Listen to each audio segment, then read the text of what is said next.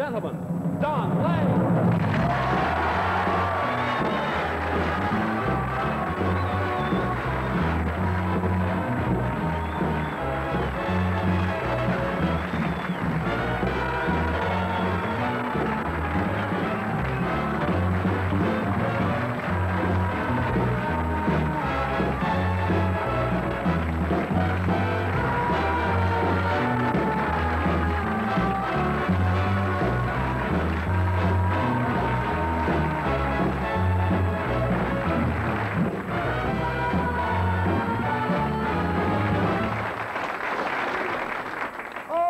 You sound terrific.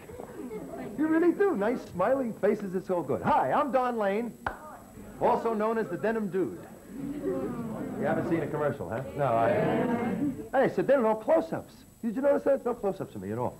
I make relatively few commercials for one reason. Relatively few sponsors ask me. Happy New Year to those of you that know what that's about. Do you know what that means when I say Happy New Year? It's the start of the Jewish New Year now. You see?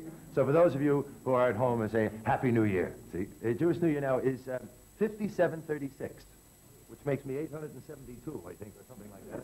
No, that's actually the year. 5736 in the Jewish calendar. I said to a Jewish friend of mine, I said, what does 5736 mean to you? And he said, are you buying or selling? By the way, did you celebrate our New Year, Bert? What, Jewish New Year? Yeah. I haven't even finished celebrating our New Year yet. So when is your New Year? Oh, I do know when your New Year is. Right, we loaned you Christmas. Anyway, I read an incredible story today in the papers. Apparently, a Japanese baby who had no father was arrested for interfering with a topless dancer. Look at the look. They're all The baby was formally charged by the police with being a slap-happy Jappy and a nappy with no pappy. Slap-happy Jappy and a nappy with no pappy. Keep going, right? Give me the roll-on sign. It's all right. We've got a great show for you tonight. We really do. We have some really fabulous guests for you to meet. First, we have a man who's become an international star. He played the role of James Bond in the movies. And in his latest movie, he is the villain in a film that we're going to show you from some clips from, in The Man from Hong Kong, George Lazenby. Let's do it.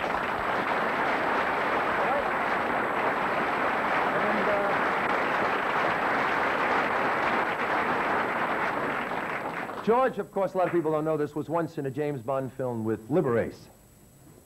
Liberace. He was in a film with Liberace. He played 007 while Liberace played RU-12. Mystery they had there. Also, we have a very funny man and a real nice bloke. Good friend of mine. He's been a hit here twice. I hope he is again tonight. Tony Braddock. Very funny little singer.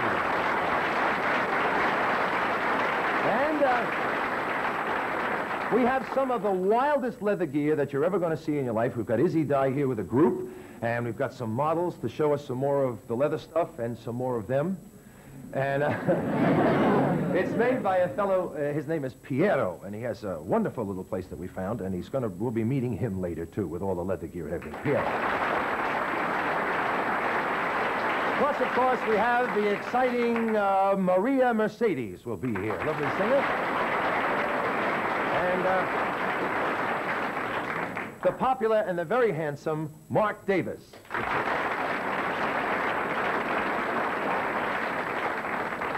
Why are you clapping for another handsome fella? You're usually not that condescending. Well, he's younger and he likes to sort of get a chance. Someone has to replace me eventually, I guess. Please, soon. Anyway, there's also a lady I'm saving up quite a few words for since she's returned from Canberra. I want to discuss with her the conduct of some of her women friends at the Canberra conference. Claudia will be here live. Don't, not fair. Somebody did a boo. Claudia's friends, you know, Claudia's friends may be nice, but you wouldn't want your sister to marry one, would you? You just can't win with Claudia, you know. I said to her tonight, if women had been intended to be leaders, wouldn't God have created them stronger? And Claudia said, didn't she? I don't like to knock Claudia because she's done more for women's movements than Ford pills. However, She's going to be here tonight. We're going to discuss some things with her. That's I know. Save it. It wasn't really honest. It was sort of forced. Like, oh, help the kid out. He's up there struggling. And, of course, our very special guest tonight, a man that we're just thrilled to have here with us because he is probably the leading music talent in the world, I think, and just a brilliant guitarist and a fantastic singer, and we're really going to enjoy having him here. José Feliciano. Okay. And speaking of music, if you will all give us a hand or something, we'll get rolling, okay? Here we go, Brian. Yeah.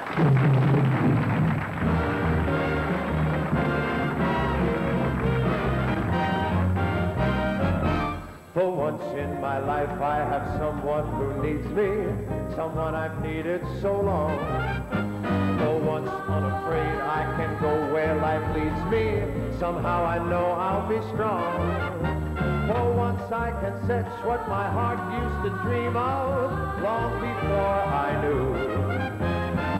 Someone warm like you will make all my dreams come true. For once in my life I won't let sorrow hurt me, not like it's hurt me before. For once I have someone I know won't desert me, I'm not alone anymore. For once I can say this is mine, you can't take it. Long as I know I have love, I can make it. For once in my life I have someone who needs me. For once I can touch what my heart used to dream of long before I knew. Somebody warm like you will make all my dreams come true.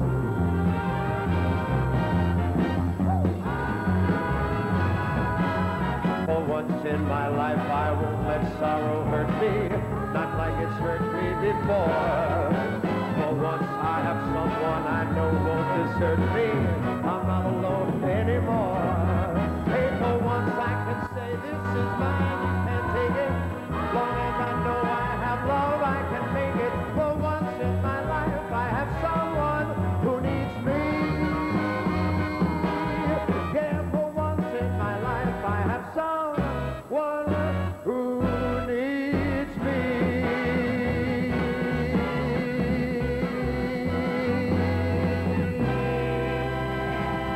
All right. Thank you very much. We're going to go for a commercial break. We'll be right back with George Lazenby in a little bit.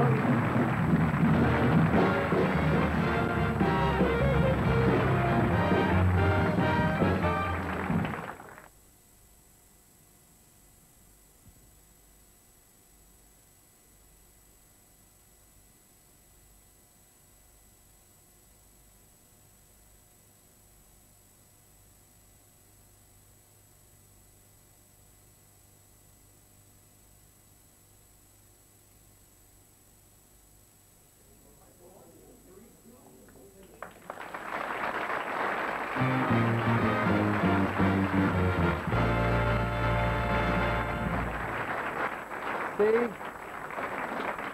All of you out there missed some of the good parts that go on. We have a nice little prayer meeting in here before we start this segment here, didn't we?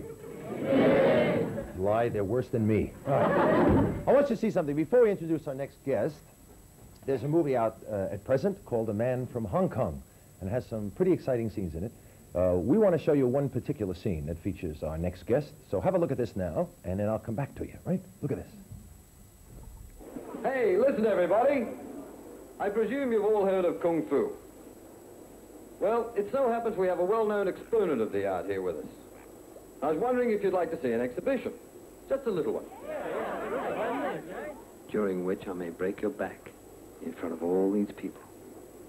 I did not come here to play games. I hope you know what you're doing. I've never met a Chinese yet that didn't have a yellow streak. So where would you like to have this exhibition, huh? Over there or over there?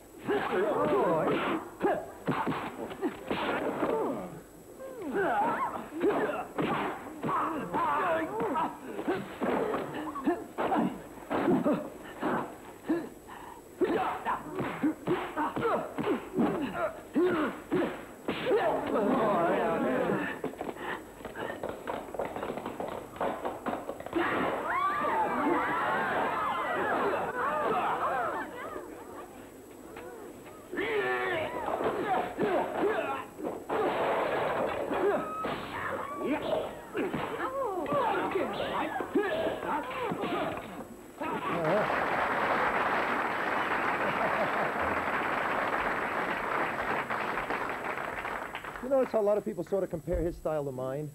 You ever notice that?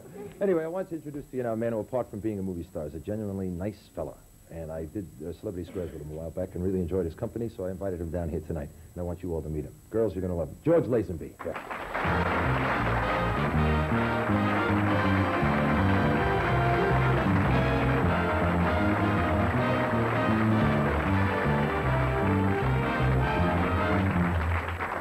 All right. This is the first time I have ever talked to a James Bond. I've lost my voice. You've lost your... Don't do that to me. We had enough trouble today, you know. First of all, tell me, George, about James Bond. Why did you did one James Bond movie, as 007, and why didn't you do any more? To cut a long story short, I kind of had the idea in my head that I could go on to better things. Mm-hmm. And I just left it alone. And it didn't work out that way. Well, how many guys were actually up for that part, the James Bond role? You mean you weren't there? No, Everybody else was. Were there that many, really? Well, it looked that many when I started, but we thinned them out a little. And did you have to do a series of screen tests for that to get the part? Yeah, quite a few. That's how I learned to act. You mean you weren't an actor before? No, I was a male model. You were? We don't have to put your head down. There's a lot of male models around. What, does that have a connotation? I think it does, yes. A lot of people think if you're a male model, you walk funny or something, right? Yeah, well, the girls go around okay, but the guys just weren't acceptable, so I thought, well, try out for something better. Okay. Okay, now, how did you get from being 007 and then having that sort of phase out and get yourself to Hong Kong? Now, you spend I must explain first, you spend most of your time in Hong Kong now doing these Kung Fu movies. Yeah, the last 2 years I've spent doing it, mostly in Chinese. It's the first one I've done in English, but it's a long story, and it all started with, well, after I did James Bond, I went sailing on a boat to kind of get my head together and my feet back on the ground, and there was a lady with me who got pregnant. By you? Well, I couldn't bring the fishes. There was Oh, I see. right. So, well, it did, Australia. It's no big deal. Anybody can do it. Yeah, my father did. Did he? Yeah. So I sent her off to Spain to sit with her mother while I figured out what I was going to do. Mm. And no, it's all right. Go ahead. Talk. Don't make this right. And I had a boat at the time, as I told you, and I had to get rid of it. So I took it to Monte Carlo, whereas the best place to sell it, because the Monte Carlo rally was on at the time. There were lots of people walking around who'd like to say to their friends at a dinner party that night, I just bought a boat. So I put a for sale sign up in mine and sat there with it, smoking a cigarette on the deck and waiting for a guy to come past. And an Italian dentist who I wouldn't go to said, I'll buy your boat. How much do you want for it? And he took it off me, and I went back to London and lived like James Bond for a while on the money. And a friend of mine who's a bit of a dandy came over from Paris and said, look, I got a quick, fast way of making a buck. I'm doing this gambling scene. I said, well, look, I want to get into the movies. So I went to the movies in Leicester Square to see what's happening all around me, because no one was making any tracks to my door at the time in London. And he was Bruce Lee, this fabulous guy, floating around the screen. I said, well, I can't do that, but maybe I can be his buddy on the screen. So I saw underneath it, Singapore, Distributors Cathay, blah, blah, blah. So I bought myself a couple of, one ticket, and this dandy friend of mine said, I'll go along as your manager. He was a gambler. He used to be another male model in Paris with me. And I said, fine, you just look the part. You can do all the talking, and I'll tell you what's going on. So when we got... the night before we went, he said, let's make some money before we go so we can, really live it up big. I said, well, I've only got 200 pounds left for my money from the boat. And my lady's in Spain, and I got to, do the right thing by her. Yeah. And he said, well, 200 pounds is enough. So I took 150 with me along to this gambling place. And we were going great, but he brought a couple of girls along, and our minds started to wander, and we weren't following the system that he already organized, and we blew it. So you were broke? Well, I had 50 pounds left, but then he said, sorry, mate, I can't come. And he said, but you can have my ticket. And I said, what's good to another ticket to me? Yeah. And he said, try and find someone rich to come with you. And I said, I got 8 hours. Not much time. Yeah, right. So Well, go on. Yeah, well, no, I just wanted to try to move it along. So you got to Singapore. Yeah. Is that right? On a, from what we were talking about, you got to Singapore on a freebie ticket or something, or it didn't cost you. Oh no, his ticket. He gave his ticket. Yeah. Yeah, right. And when I was in Singapore, I had a secretary with me, you know, way out in front type of lady. There was a good front. A good-looking secretary Yeah, with right. a lot of front. Yeah, Yeah. right. I got it. Go ahead. And she was running around finding out what was going on in the movies, and we found out that Run Run Shaw was the guy that was in charge. Who? Run Run Shaw? That's his name. Yeah, but he wasn't in Singapore. Run Me was in Singapore. Run Me. That's his brother. Run Me Shaw. Run Me Shaw, yeah. So I went to see Run Me Shaw, and Run Me sent his son, Run Me King Shaw. You're not putting me on because this is true. Run Shaw, Run Me Shaw, and Run Right. King Shaw. Yeah. Okay. And I felt If that, he has a son named Rick Shaw, I'm getting out of here. Now that's... So I felt that it was time I met this guy, and Run Me King Shaw came running down to my place, and picked me up, and I went to his place. And the funny situation was, when we got to the gate, there was a guard up there with a shotgun, and I said, "What's that all about?" And he said, "Don't worry about it. I've been kidnapped 3 times. I don't want the 4th time to happen." Oh, right. Because they run him across to Kuala Lumpur and asked the father for the money to give the son back. You know what they do in kidnapping? Yeah. So then the dogs were barking at the gate, and we went in through the gate and stopped in the car, and he said, "Don't get out." And I said, "Don't worry, I won't." The dogs up at the window, you know, I couldn't see through them for the lick marks. Anyway, he got the dogs hidden away, and then I went inside, and Run Me Shaw said, "Nice to meet you, but you must meet my father, my brother. He's in Hong Kong, Run Run Shaw." Yeah. At that time, I was about to change my name to Run Run because I was running all over the place. Meantime, you broke it over there. Yeah, right. Right. I spent much. You get to Hong Kong now to see who the Bruce Lee that you saw in the movie. Yeah, I hustled a ticket, and I went to Hong Kong, and when I got there, I went straight to Bruce Lee's office because I didn't want any more running around. You know, with these guys run here, run there, go there, come here. And this guy said, "Look, I'd like to meet Bruce." And he said, "Who are you?" I told him George Lazenby, and he said, "Oh," and I said, "James Bond." He said, "Oh, very well, you can meet Bruce." "Bruce, I have James Bond here to meet you. Would you like to see him?" And Bruce says, "No." So come all this way. Really makes you So I secure, just right? sat there, you know, I was out of wind, out of breath, out of money, everything. And finally Bruce came out of the editing room, whatever he was doing, and ignored me there for a while, and finally asked everyone to lunch and turned around to me. He said, "You come to lunch?" I said, "Phew, yeah." And we went to lunch, and we got along fine. You know, in the car we swapped a few names that we knew, and et cetera, and all the people stood up in the restaurant for him like they used to for me when I was James Bond, and we went through the whole thing. He was really a big hero there in Hong Kong, wasn't he? He Bruce was Lee? the king of Hong Kong. I mean, we got pulled up by a policeman on the way. Hmm. I shouldn't say this, I suppose. No, but, go ahead, it's all right. His wife was driving the car, and I was sitting next to her with his secretary on my knee, and he was in the back with a bodyguard. And this cop was sort of giving his wife a lot of lip, you know, and I was looking at Bruce, and then he bent down like this. He said, "Ah, Mr. Lee," and goes a police escort to the restaurant. Is that right? I want them to see one thing from Man from Hong Kong, and then we'll get back and we can sort of wrap this up. This is a car chase, which you are not in, but it's really an exciting piece of film in this film that's now showing here. Oh, I just drove it for him. Did you? No, you. Hey, I knew you were. Take a look at this. I just want you to see this car chase here.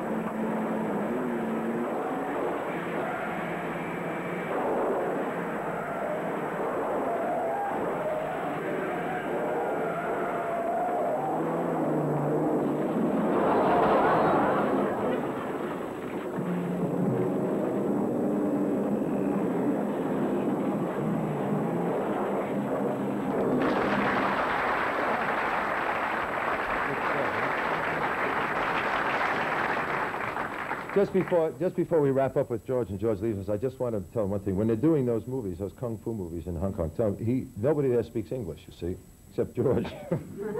So tell him how you do the dialogue. Well, this is not counting Man from Hong Kong. We had an Australian crew on this, and they do speak a kind of English. But meanwhile... yes, right, yeah, sort of, yeah. So when I first got there, I had an interpreter. And he got fired because he was bluffing. He didn't really know how to interpret Chinese into English, and nobody does. Right?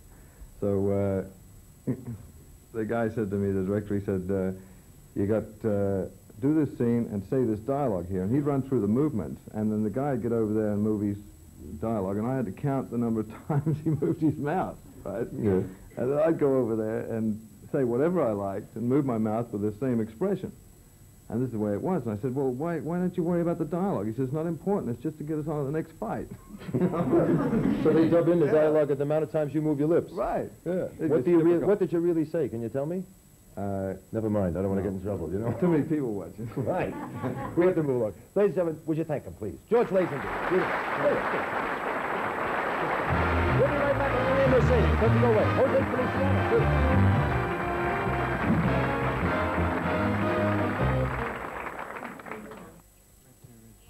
Five together. 1, 2, 3, 4, 5, 6, 7, 8, 9, 10. Phase.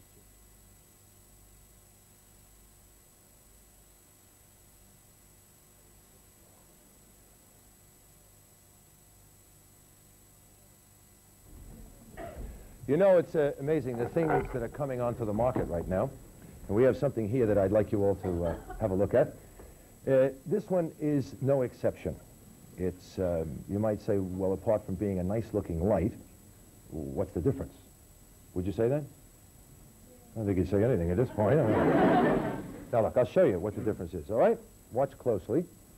No fumbling around for the switch. All you do is just touch it. You see? You just touch this chrome part here, and presto, it lights up. There's no trick to it, you see? And if you just want to touch them again, well, hello. There you go on. Wait a minute. That's good. There, there, there. All right. It's almost a game of musical lights there. These are called touch lights, and they're really fascinating, you see?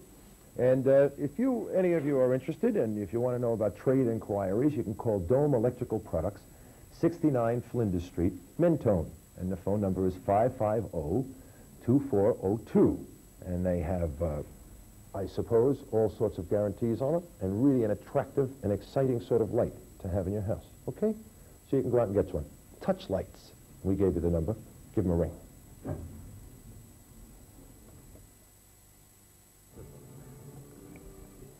I get that point in now. Right.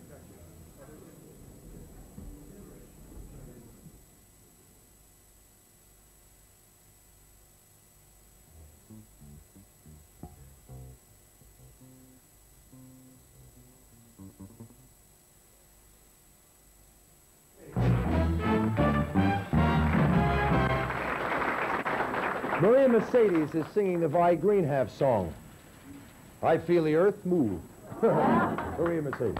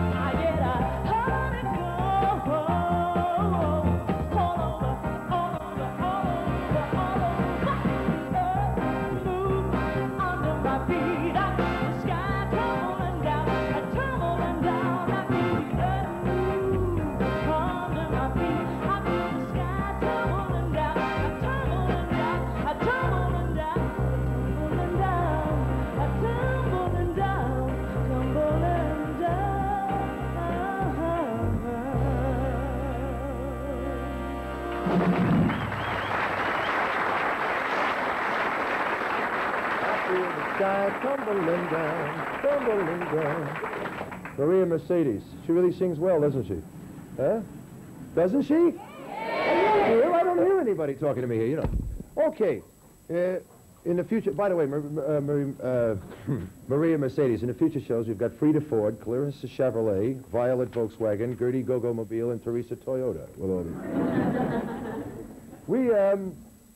There's a show coming on Channel 9 on Thursday night. And it goes on at what time? 8:30, is it? 8:30 on Thursday night, 8:30 on Friday night. It's 6 hours of television. And I have to tell you, I saw this twice in America. It's 6 hours of the best television you're ever going to see. It's a program called QB7. It's based on a novel.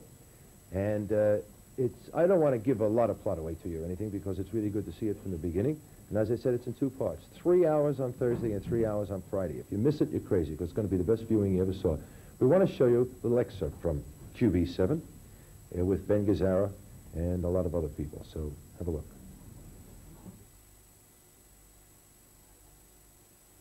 My wife had a child last night, and she is well this morning.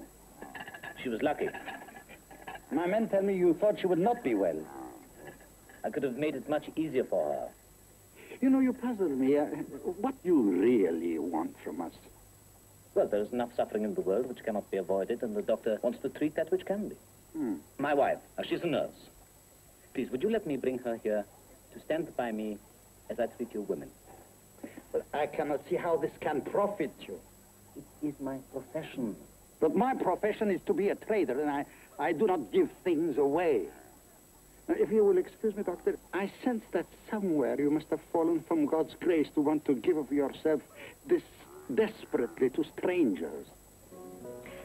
If one examines it, one finds out that your first novel was about peacetime flying. Yeah. Your second and third novel was about wartime flying. And your fourth about fornication. Peacetime fornication. I still have the one about wartime fornication to do yet. Now listen, honey, I'm not a very profound man. I wake up every morning very happy there's money in the bank. Oh, I don't believe that of you. I think you know there are obligatory themes for a man in your time and place. Nothing is obligatory for a writer. Israel will soon be at war with the Arabs again. There's your chance to connect. And write about wartime fornication at the same time. Yeah, I'll do that. Excuse me, will you? Now, you know, David, I have been staring at this woman across this whole dreary cocktail party. You asked for this party, eh? Yeah, well, I'm sorry. I've just been attacked by a female barracuda disguised as a literary critic. It seems I should write something good about the Jews. Our subject, other than beds and aircraft, you know. Mr. Cady, Miss Lawson, does it make you regret any of the things you may have said about Dr. Kellner? None. Kellner was guilty, period. But what... Mr. Cady, would you mind repeating that phrase for Eurovision? Not at all. Adam Kellner was guilty, period. Thank you. Do you expect that the current anti-Jewish position of some of the communist states will adversely affect your defense? I believe in the goodwill of good men everywhere. Or do you consider communists good men? There are good men and bad men in every political movement and in every nationality. Do you consider Dr. Kellner a bad man and yourself a good man? I don't know. We may both be bad men. But my badness has never included the forcible castration and sterilization of innocent men and women.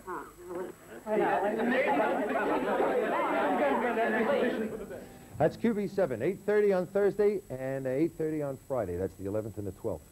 Don't miss it. We're coming back with José Feliciano after this break. Don't go away.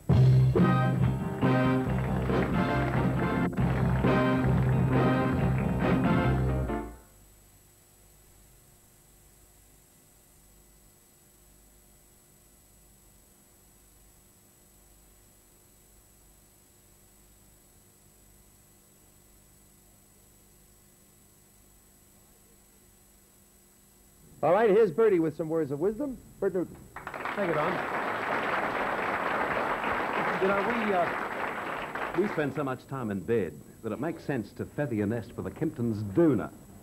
You can really relax with a Kimpton's doona under the light, warm cloud of fluffy, sanitized, treated, natural down. Look at that. See? Stays in the air, then floats down. No more restless nights caused by heavy blankets and rugs. You can replace all your conventional bedding. No more bed making. Think how easy that'll be, particularly for the kids, too. And see how these channels... Look at this. Look at this. Amazing. I'll show you. Can you see those channels? There. See how the channels make it impossible for the down to move sideways, but it allows the down to move down the foot, right? Yeah. To the doona. To reduce the insulation thickness and warmer weather and give you a year-round sleeping comfort feeling.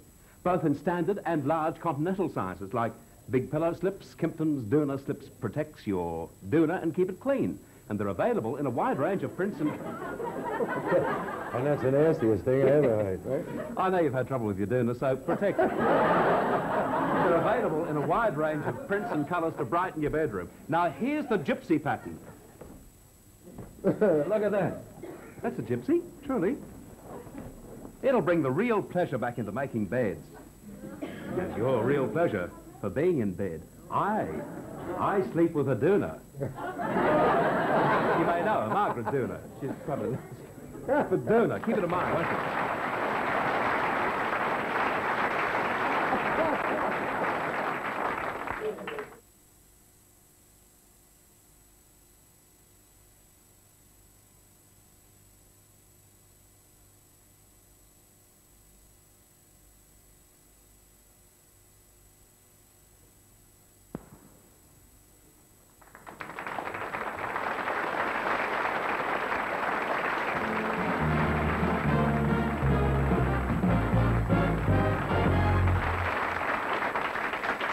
Okay, those of you in the studio have already seen him here. For those of you at home, ladies and gentlemen, José Feliciano. Here. Hi, how you doing? All right, good. Good. How was the trip? You only got off the plane a few hours ago, didn't you? Yes, that's correct. Well, our trip was really fine, and so far part of the Australian tour has been very successful. We, you know, it really makes me feel good to be back here and meet a lot of new people and plus some old friends and things like that. Mm-hmm. You've been up to where? Newcastle and Brisbane? Yes, we went to Newcastle, Brisbane, and here we are now in Melbourne. We didn't go to Adelaide this year, and I'd have laid any money that we would have gone. You know, but it said in the, I always explained to people, they said in the brochures that they sent us that you are an expert punster, they said. Well, that's the first example. Yeah, well, I enjoy it. I think it's good to catch people off guard, providing you don't say anything that is derogatory and things like that. Listen, I was, and this is, people will probably laugh, but I was watching that film clip, or I was listening to it, either way. Yeah. And I really thought that was exciting, you know, especially the kung fu part. The driving was okay, but I've seen driving scenes like in Bullet and things like that. Mm-hmm. But George, I think George did a fantastic job in the kung fu thing. I thought it was really great. I'm glad you liked it. Yeah. No, really. Really. Did you ever get the feeling you're being sent up? Right? No, but it's, no, I mean, hey, as a matter of fact, right now, Don, I'm scoring a movie. The music for it, and it's a Gordon Parks production, and the name of the movie is Aaron Loves Angela. It's kind of a love story it's kind of a love story with a little Superfly adventure in it, you know. Uh-huh. Well, did this come about because I don't know if many of you are aware that he wrote Chico and the Man. Yeah, that's exactly. And it was for the series. That's very interesting you bring that up. Well, did you write that song for the series, or were you commissioned to write the song for the series? What I did? Do you understand? No, I was kind of. Well, I was sold. What happened was this, that James Comack, the producer of Chico and the Man, was approached by my agent in America, and they said to him, listen, you know, why not have Jose write the music for Chico and the Man? And since I hadn't really had in America what you'd call big hits as a writer, there was a lot of doubt whether I could deliver or not. And so once they sold him on the idea and whatnot, then I went into the studio. I have my own recording studio, and I went in there, and I wrote the song about really at 11 o'clock in the morning, had it all ready for them by 5 in the afternoon, and he came and heard it, and you know, he said, well, you know, glad, you know, he was really glad that we could do it, and ever since then it's really been a very successful song, and the series has been great too. Yeah. Did you know that Sammy Davis was going to record that? No, I did not. It caught me by surprise, you know, to hear Chica, don't be discouraged. You know. Doing that kind of thing. You wrote your first song when you were 10 years old. Well, I wrote, it was a rock and roll song called I'm Rockin' and a Rollin'. And as a matter of fact, I wasn't even rolling and rocking then. I was just playing for school. But you concentrated more on music than you did on schoolwork, though, didn't you? Very much so. For me, school was a waste of time, and I don't mean to put it down because I did learn a lot. I learned many things in school, such as to eat lunch very fast. Yeah. To sleep in class. Right. That was one of my favorite pastimes, you know. Because really, music was my whole life. Even as a little kid, I knew that was where I was going to go, and there was nothing that was going to steer me astray from that. So music was really my life, and it still is my life. I don't know what I'll do when I'm Frank Sinatra's age, because I don't think I could really retire, you know. Yeah. Let's hope that maybe I can take some young artists, some people with a lot of talent, and maybe I can help them in their careers, you know. You have some very fine ambitions, from what I read. You definitely would love to go to Spain and play with some of the classical guitarists over there. And, I really would, like Segovia, and I think one of my favorite British guitar players is Julian Bream and John Williams also. It's a funny thing. I think John Williams, I don't know if it's the classical guitarist, but John Williams wrote the music to Jaws. The movie Jaws. Is that right? Yeah. I didn't know. I saw that film, actually, just a little while ago. They gave us a preview on it. We're planning on trying to show something here, too. Oh, well, listen, if you do, nobody will go swimming on the Australian beaches. I know. I was telling him that. Sort of sharking experience, believe me. You played it. I gotta hang in here. It's too quick for me. You also did some acting parts for the first time in your career. Macmillan and Wife and a feature role in Kung Fu. Yeah. Right. It wasn't as good as George's, but I played really a Spanish character. They always, when they give you a break in Hollywood, they typecast you. You know, like in Macmillan and Wife, I played a Spanish character, Rico Martinez, and it was kind of I could play it because I'm Spanish, and it was very easy. I was a classical guitarist. And they tested everybody else for the part, but everybody, they didn't pass. So I really enjoyed it. It was fun. It's a lot of work because you have a lot to remember. You know, unlike sighted actors who can get away with the cue cards and things like that. With me, I got the script in Braille, and I had to learn a lot of the stuff, and take it by sections because they'll say, for example, okay, tomorrow we are doing the whatever sequence, and so you have to study the night before. At least I did. But I noticed that some of the actors, when I worked with them live, they couldn't remember their parts for nothing. What about when you travel? Do you carry Braille books with you or something, or do you keep yourself occupied like a long period of time? Well, I got Playboy in Braille. If you do, loan it to me, will you? The thing is, they don't have the pictures, which is sad, They just have the articles. But what I do is I put people on. I'll be sitting at an airport, and I got my Playboy magazine, and I'm going like this, and I'm, oh, she looks great. That's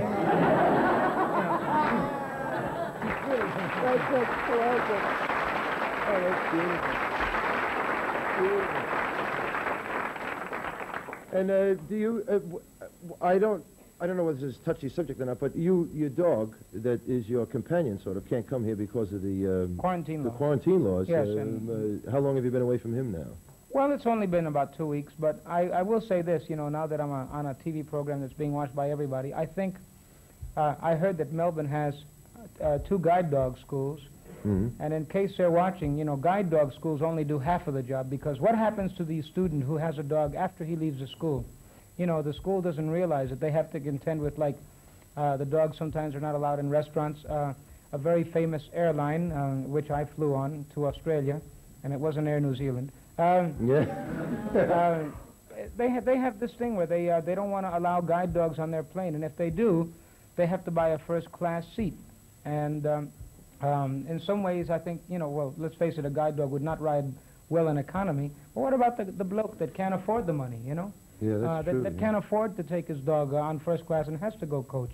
So I think that really the guide dog schools and the government have the power to really change a few of those laws, not necessarily for my benefit, because I can do without, but I feel really bad about, blind people who want to come to Australia, who want to come and bring their dogs and whatnot, and they can't. And they allow show dogs, which I think is a waste of time. But Why'd you get a big Great Dane, teach him to stand on his hind legs and dress him up and tell him he's your manager? Yes. And if the guy wants to argue with you, say, argue with him, Charlie. Or teach him a few tricks like kill. Yeah, right. Oh, boy.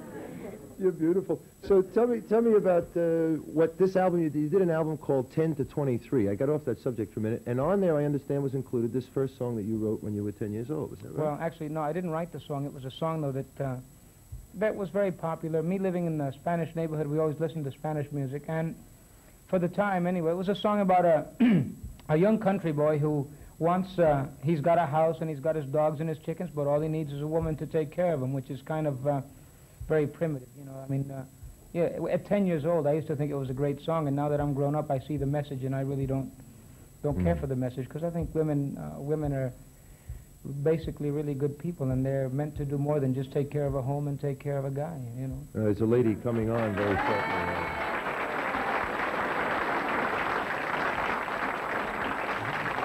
There's a lady coming on very shortly that'll back all that up. As a matter of fact, you have you met Claudia yet? No, I've never met Claudia, but I will say this, that there's extremes to everything, you know, and I think that women's liberation is a very good thing in a lot of ways. I think that a woman should, if she works in the same job as a man, should get equal pay, and I think that.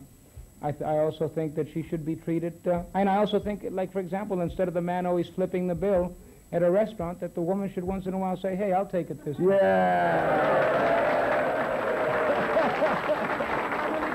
I really do, because, and I'll tell you my reasons. My reasoning is this, that all life long it's always been the man that, you know, takes out the woman and is a charmer and is this and buys the wine and everything. And I really think it would give a woman a certain amount of satisfaction to know that if she wants to treat a guy for dinner, that she can, and nobody can say, well, you know, no, I'll do it because I'm the man. You know, it's equal opportunity, right? Should she pick him up at the house and bring him flowers and candy and all that stuff? Well, I don't know. I don't bring mine candy too much because they get tooth decay, but... It's conscientious. I love it. Listen, if I was to, this is sort of like against the rules or something, but if I was to impose on you and ask you to let me take you over here to this stool we have set up, all right, and I handed you guitar, would you play a few licks for us? Just a couple all right. You know, I'll play a few things, sure. Will you? I'd be happy to. Come on with me.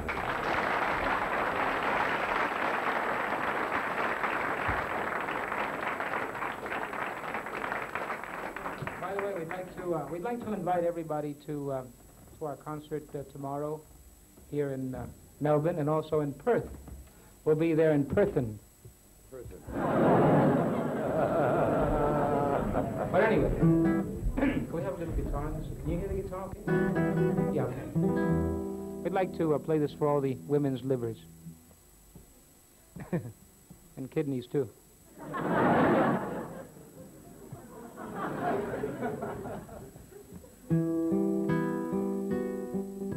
Tell you what, band, if you know the song, you can hop right along.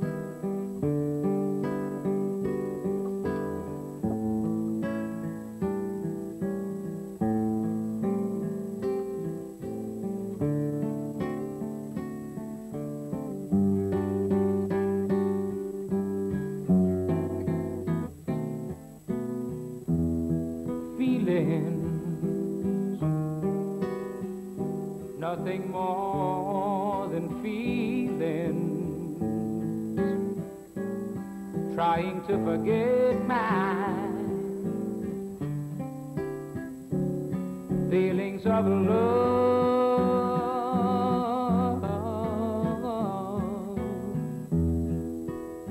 Teardrops falling down on my face, trying to forget my feelings of love.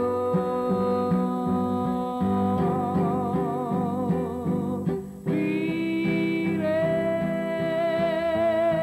for all my life I'll feel it. I wish I'd never met you, girl. You'll never come again. Oh, now.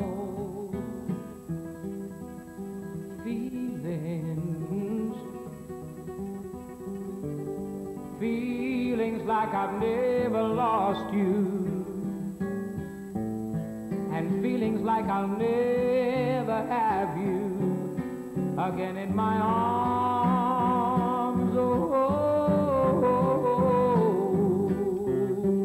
Feelings, oh, feelings. I wish I'd never met you, girl. You'll never come again. Oh, no.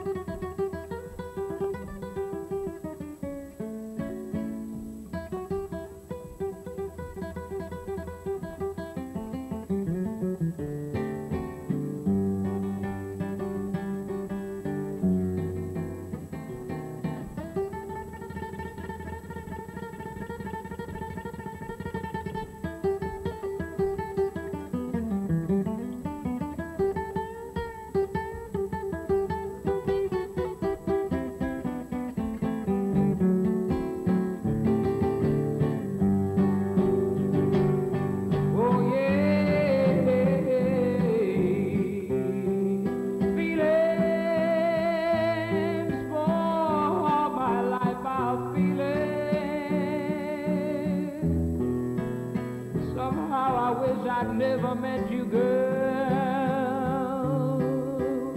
You'll never come again in my life. Siento que me has olvidado y que ya no vivo en tu corazón, and you know it makes me cry. Feelings, oh, feelings. I wish I'd never met you, girl. You'll never come again. Trying to forget my feelings of love.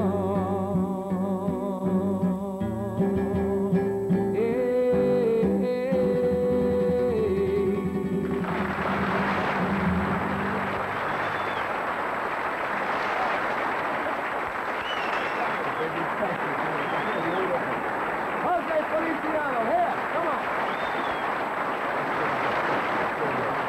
We'll be right back after this commercial break. Don't you go away. We'll be back.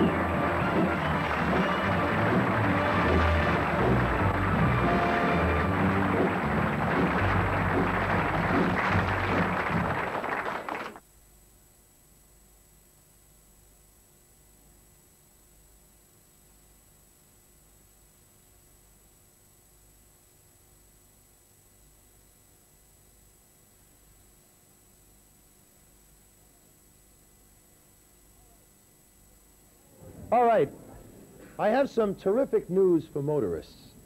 Now, I know that a lot of you have probably heard a lot of things said about this kind of a product, but I have here a wonderful little unit, which I'll hold up for you here, and you can see it. That's all it is, and it's called PetroSave.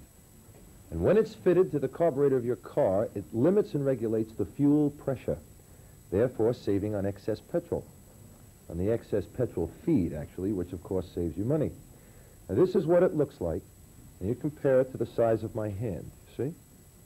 Now, they're made here in Australia and supplied with easy-to-understand fitting instructions by PetroSave mail order direct to you. And it cuts out the middleman profit, you see? And there's a money-back guarantee. You couldn't possibly ask for more than that. They're giving you a money-back guarantee and guaranteeing that this is going to work, all right? So you're assured of saving money with PetroSave. It reduces carbonization, gives you cleaner exhausts, less pollution, and swifter acceleration. And wouldn't some of us really like to have that when we're driving the car? Now, they're already in use on hundreds of cars in Australia. So why don't you be in it, see? If you don't believe what they can do, they have testimonials available to you, and you can ask them for them, and they'll tell you about hundreds of people that have used PetroSave and have been very satisfied with it. So you get the testimonial. You also have a money-back guarantee, so there really isn't anything for you to lose. So why don't you try it? And here's what you do. You send $8.50. Just $8.50, that's less than half the price of other similar brands, together with your name and address, to PetroSave, 15 Lewis Street, Frankston, Victoria, 3199. And you can start saving now. Honk, honk.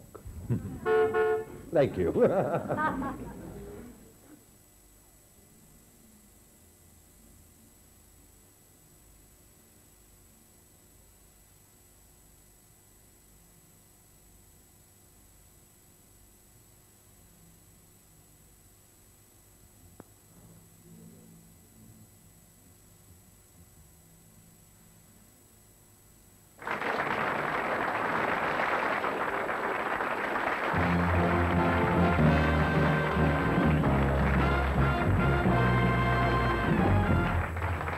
All right, I was telling you about all this far-out leather gear and stuff that we were talking about. So here with the very latest in leather fashions, here is Izzy Dye, his group, and a whole lot of really good-looking leather gear by Piero. Okay, here, have a big hand. Come on out.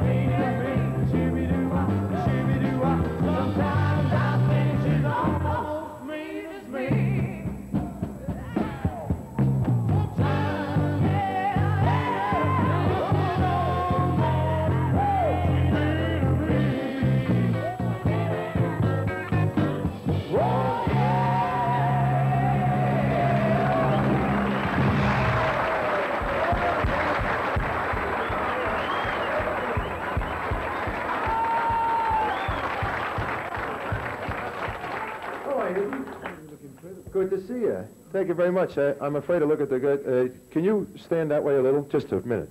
Thank you. There's nothing like a distraction when you're trying to talk. I want you to meet the man that designs all of this sort of leather stuff, and he has a place where he sells it, and I happened to discover it by accident. And he's really a terrific little fellow. What's your name? Piero, come here. Come on in here. This is Piero. Give me a hand. Come on. There you go. Yeah. Yeah, that's it's better off if you stand up there. Where is now? What do you use mostly in all of this stuff? It's a very thin kind of a leather, isn't it? Of course, yeah. Yeah.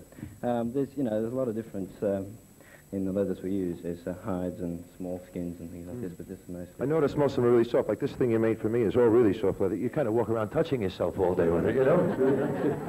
Yeah. Where's the shop? You sell regular stuff besides? These are all like custom-made jobs. Everybody, just all sizes and everybody. You know, made to measure stuff. Yeah. And these are these things here would be sort of custom-made for them, wouldn't they? Yeah, it'll have to be. Yeah. Well. Yeah, for her it would have to be custom-made. Yeah. And what about people that just want to come in off the street and stuff to see? Fine. Yeah. That's, yeah. And where's the shop located? In Burke Street, just opposite the Southern Cross.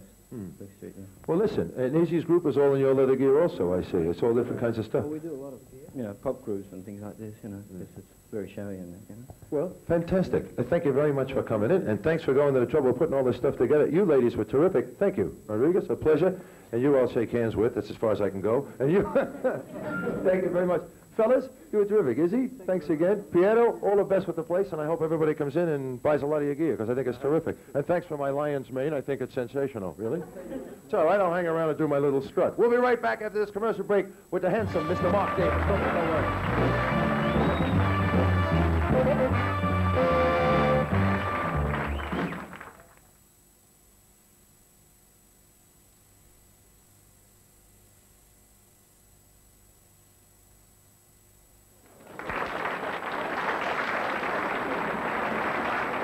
Thank you.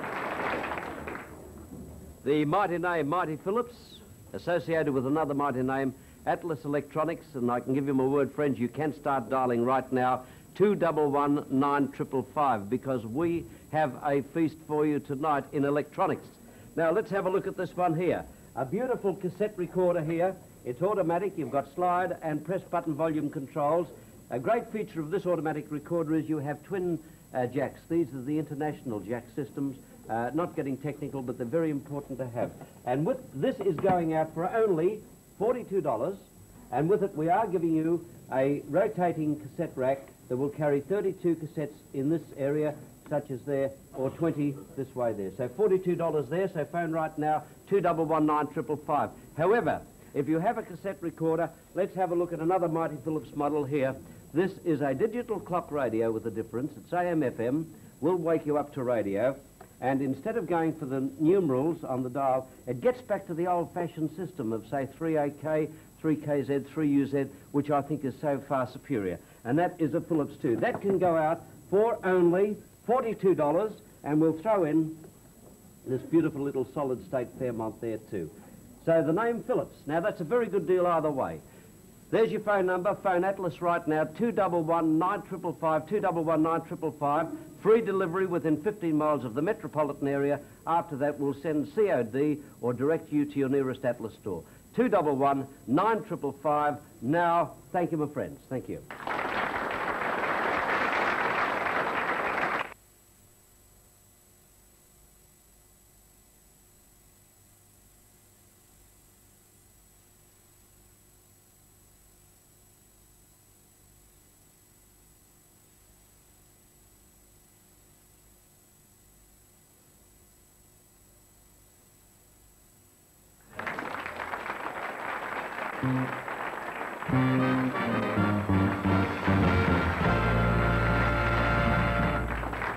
Doesn't matter. I just wanted to show you, because you see, you put that leather like that, and it really feels nice.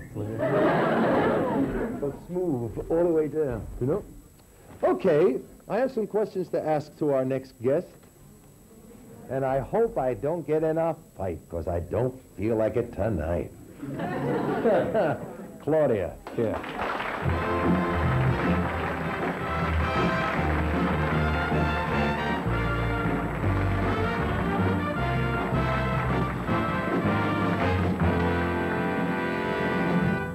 All right. You have, first thing I have to do is I have to get that hair out of your mouth. That's good. Okay. Now, the second thing I have to... no. Hello, how are you? I haven't seen you for 2 weeks No, live. that's right. We did that voyeuristic thing down the cable last week, didn't we? Yes. And you kept jumping up and down. I want to ask a question. We didn't even hear your question. It was nothing to do with our chauvinism, you know. We just didn't hear your squeaky little voice, that's all. I don't have a squeaky little voice. Up the cable you did. Actually, that's what I say, up the cable. Yeah. I just wish you were at the conference, and all these people were at the conference. It was as much a maligned conference, but on my program this morning on radio, it was very interesting, the women that rang up from the National Party, from the Liberal Party, who said, you know, really, we don't know what everyone's on about. We were not divided. We were not antagonistic. It's the best thing that's happened to the 700 women around Australia. Okay, wait. Before you go any further, let me ask you something, okay?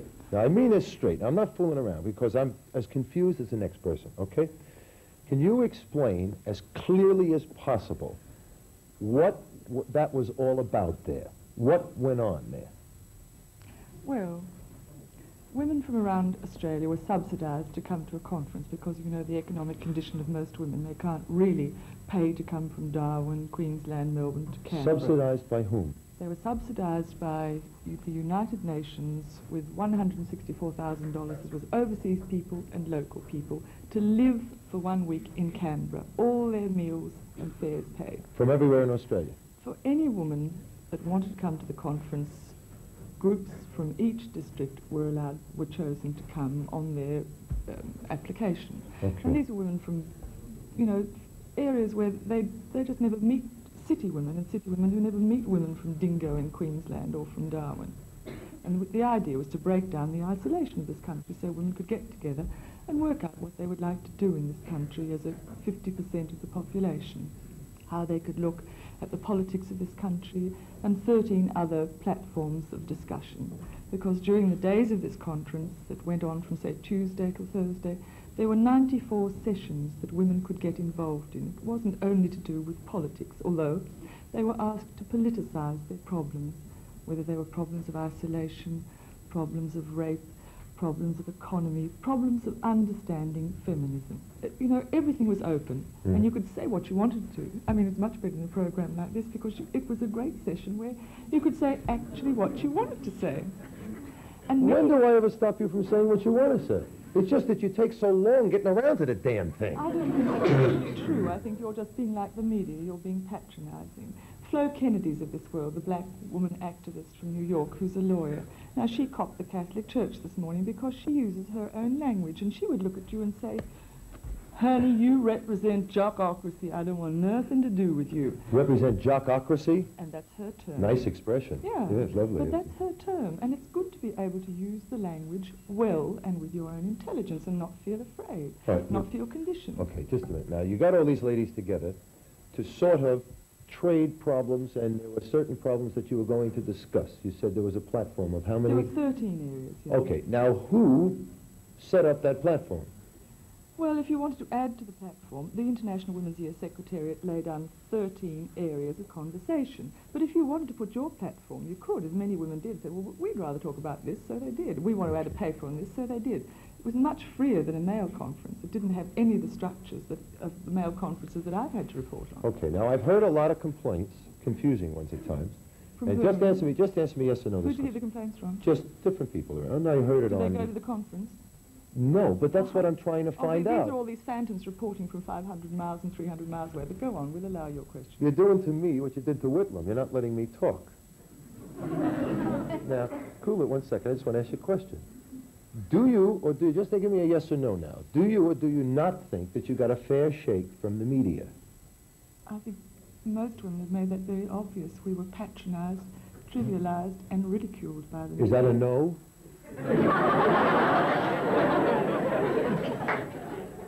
It is an absolute categorical no. Gotcha. Okay.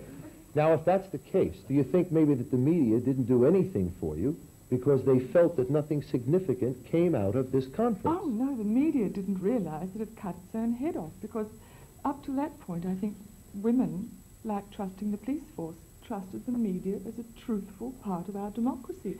And all of a sudden, they read all these hysterical lies and all this ridiculous exaggeration, and they thought, aha, So they don't report accurately. And it really, it got to the stage on Friday. You mean it where- took this conference for you to realize that the newspapers don't report accurately? Is that what you're saying? Well, you see, quite often... I could have told you that and saved you the trip to Canberra and all those people who make that money. But not in the lives of women. You see, women as mothers and wives are upheld like the Madonnas in our society, and I think they're a bit frowned off that they were put down by being themselves. So you don't think that the media gave you a fair shake, but what significant came out of this that you thought the media should have written about? Well, what significant came out of this, that women are going back to all areas of Australia with a great plan, which is one great sheet of what they're going to do to the media. And this, I saw a frightened little acting editor in Canberra on Friday, surrounded by women. And I think it's taken 2 years off his life because he couldn't reply to these women when they said, "You have lied about us and we would like our right of reply." And he said, "Okay, well, you'll have equal space and you can put your heading on and you can have your right of reply." But when it got down to the crunch, he decided he wouldn't give the right of reply, so the women marched back again and stood over that little man and got their right of reply.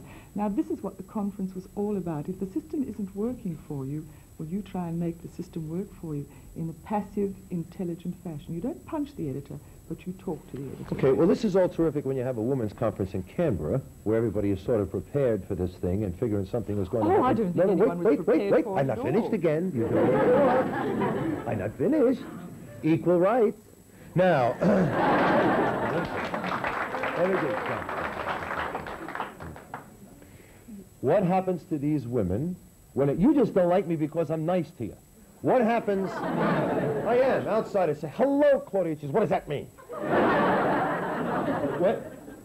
Now all these women have come from this great gathering where they all have found force with each other, right? Yep. You know, like strength in numbers. Inspiration. Oh, inspiration, fine. Now what happens to a woman from far north Queensland who has to go back to her country town and carry all these philosophies with you, and her old man belts her on the head with a pickaxe and says, "We're going to make the dinner"? You know what, I'm not trying to be smart. I'm just trying to say, what happens to all of these women now that they have all of these things that you have all talked about and said, yes, we need them. Now they go back to the separate areas. What do? Well, she knows how to set up a women's refuge, so that when her husband hits her on the head with a pick, she'll say, "Right, I'll set up a refuge for other women like me," and she'll get a little force of women getting together to provide a house where they can all go to get away from their husbands who are hitting them on their heads with picks and talk. As simple as that.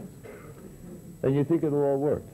Well, I can only be guided by many, many women that I normally would have no contact with nor much in common with, but because of the atmosphere of this conference, you found you were in a talking point with hundreds of women that you wouldn't have necessarily had a package deal with. And the city women were astonished about the isolation of the country women and vice versa, and they're all keeping their contacts. Everyone was writing down telephone numbers and addresses.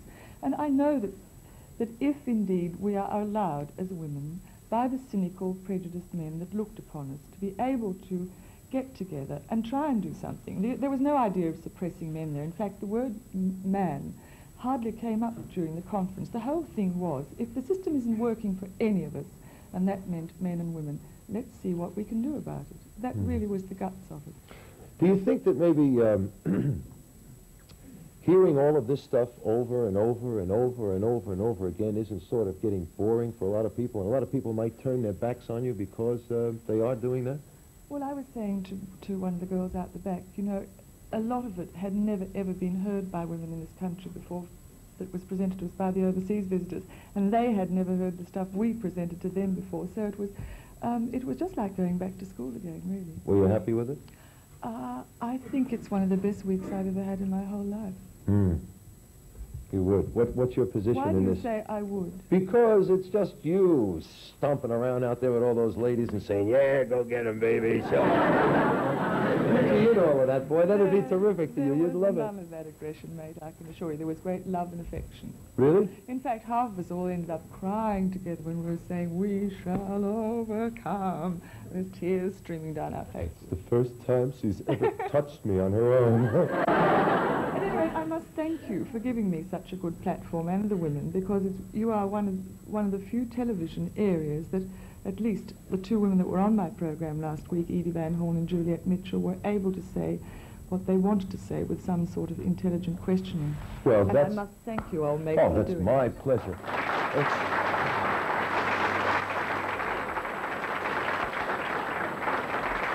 It only goes to prove that I am not You're learning. a That's all it comes to low-lying, chauvinistic dog, as someone once called me.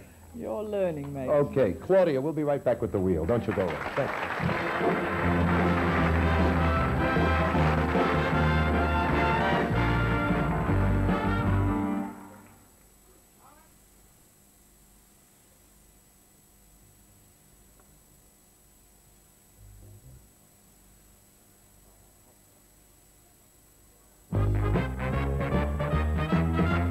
Now it's Don's Wheel with the major prize, the 2-litre Toyota Corona SE.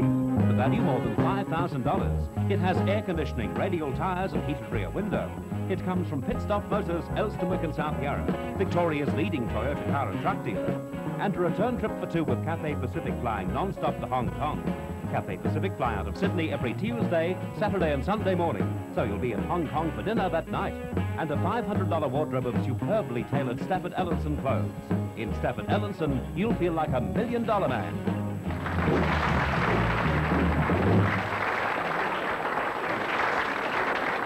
Hi, Bert Newton. Don Lane, I do Mondays. Nice to meet you, Don. Nice, pleasure, yeah. Hi. Very good, good, eh? Very butch. Thank you, yes. There you are, the leather. That's me leather. Feel it. Very Now, nice. just feel how smooth that feels. Feel it. Yeah, by gosh. Yeah. Well, feel it over on this side. Here, feel that. Wait, just feel that there. Who gave that to you, Claudia? No. The piano did that, isn't it? Yeah, no, sure. Good stuff. Claudia spoke a lot of sense tonight, didn't she?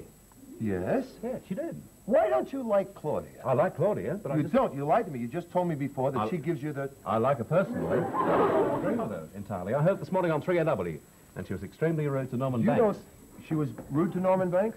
To my way of thinking, she was. Well, what does that prove? What it proves that I've perhaps seen you rude on she's- this program to any number of people. I No. would say over the 18 years in television, I've seen you rude to at least maybe 100 people. No, no. I've seen you rude to those little girls. Well, Bert, I sew and I knit and I like horseback riding. Really nice, don't you think so? And you go, yeah, honey, stick around later, you might win a contest. Yeah. You do? Never. I know. Who's our first contest guy? No chance of reply, eh?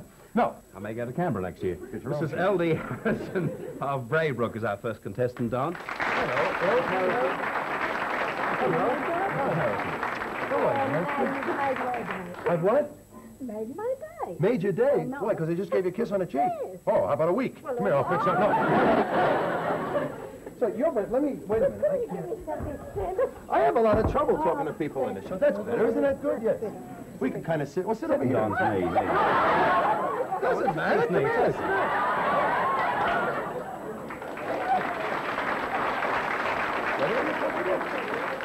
What else? What's the L stand for? Lily. Hello, Lillian. How are you? I'm fine. How are you? Doris, we call you? Oh, now listen, Doris. There's something you have to do for me. It's very important. Bert is very sensitive. Is You understand? he? Oh, this- Oh. And you haven't really said hello to him. You've sort of made a fuss over me. So just say hello. Hello. That's enough. Come over here. Okay, Doris. I would get have liked to have and I'll done stand the over knee here. bit, We'll see. You can talk to Doris. Where are you from, Doris? Sunshine. Sunshine. Oh, Is that near Fitzroy? No, it's near Braybrook. Near where? Braybrook. I have a feeling that tonight, Don, that the car will come up. Will it? Just see how right I am. If that car goes off, Ken Morgan going to be in here Very soon. with a scissor. Come on okay, here, love. Doris, get over there and give us a spin, okay? Oh, good one now. Good one.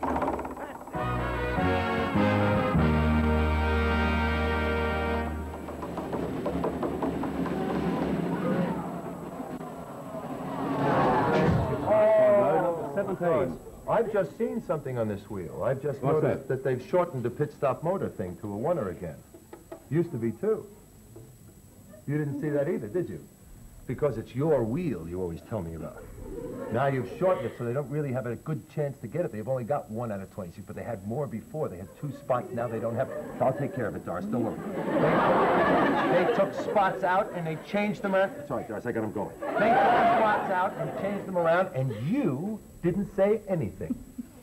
I was going to say you've got the chance of winning this magnificent Toshiba Boston 6000. It's a 4-channel stereo system complete with AM, FM stereo tuner, and 4 speaker units. Do you like music? Love it. You'd love this. All beautifully contained in walnut cabinets, and the value... Oh, couldn't tell you. Oh, around too? Oh, I don't know. Yeah? Over five. Expensive? Over five. Over five, yes. It's an expensive outfit. It's very good, though. You know what I mean? Do you know what the abbreviation BC stands for? Before Claudia. How did she throw a voice then? Right through you. Exactly like you. Do you know what BC stands for? What? Before Christ. You got it. And you got to compete. Isn't that good? Thank you, Don, and it's clear, my love. Thank you. Nice. Also tonight on Don's Wheel, you have the chance of winning the New World dishwasher. Now your dishes, pots, pans and glasses will come out gleaming clean. The New World dishwasher has a 2-year guarantee and comes freestanding or built-in. It's available throughout Australia at leading appliance stores. And the famous German Pfaff home sewing machine. Fully automatic and with more inbuilt sewing aids than any other machine in the world. Pfaff, the value approximately $495, by the Housewives Association. And also from Seymour Furs of Collins Street. A selection of furs, leathers or suedes, the value $300 from Melbourne's largest and most exciting range. Seymour Furs are the specialists. Did you say Pfaff? Pfaff. Well, Pfaff to you. John, there's nothing to touch. John? You fancy yourself in there, don't you? What? You'll go out to a party this evening, won't you?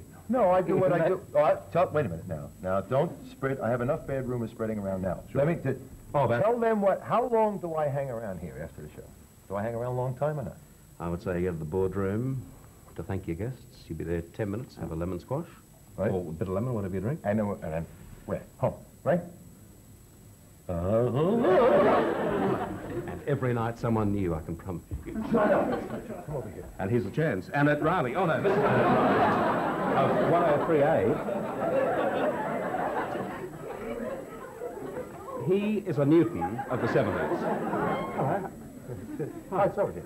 Was it Annette, did you say? Are you married? Good, Annette, you'd like to say. You're not. Oh, she's separated. I said, put your arms around her. Talk out here so they can hear. Are you just put your arms around her, that's it. Are you separated at all or anything? Yeah. Oh. You like to feel it, Deborah? Yeah. If you're done, you'll get it off. I think so. Well, yes. All right. Tell me about yourself. What do you do? I'm an accounting machinist at the motor registration branch in Carlton. Accounting machinist at the motor registration branch. What does that entail? What do you do exactly? Oh, it's sort of like typing. Oh, like typing. Oh, I see. And you just fill in the things. Yeah. Okay. Say something to Bert.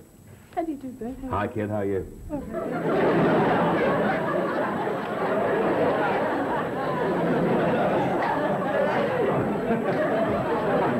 I'm trying Don style. It doesn't work for me. Oh, no. Come on, Bert. You can do it. Honestly and truly, you can do it. Here, just hold this hand for a minute. Yep. All right, now, here's what you do. Look her in the eyes. Look him in the eyes. Now, don't lose the eye. The eye contact is most important. Don't. Well, you got to get the lip going like this. Look. Sort of lip. It's an Elvis Presley lip. So you're like this. We're going to say, hello, sweetheart. How are you? Go ahead. Hi, sweetheart. How are you? I think... Look.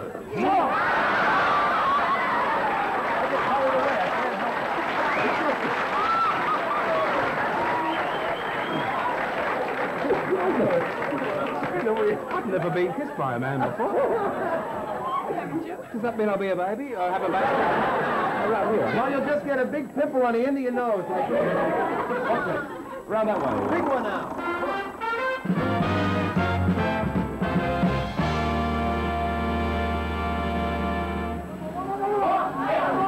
That's good because that's a lot of money.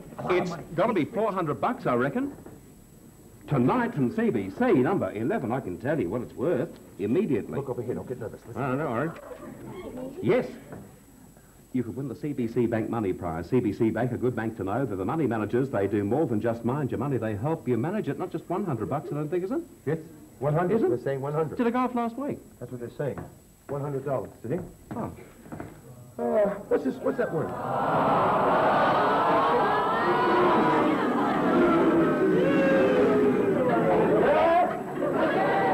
Well, you can fool all you want, but when the masked strangler gets in the ring tomorrow night, he's going to have to deal with me. Did you ever see those guys? They're really terrific. What is that word? I can't. Tusks? Is that what that is? Tusks? Yeah. What are elephant tusks made of? Audrey is right, and you got $100. Isn't that terrific? I love it.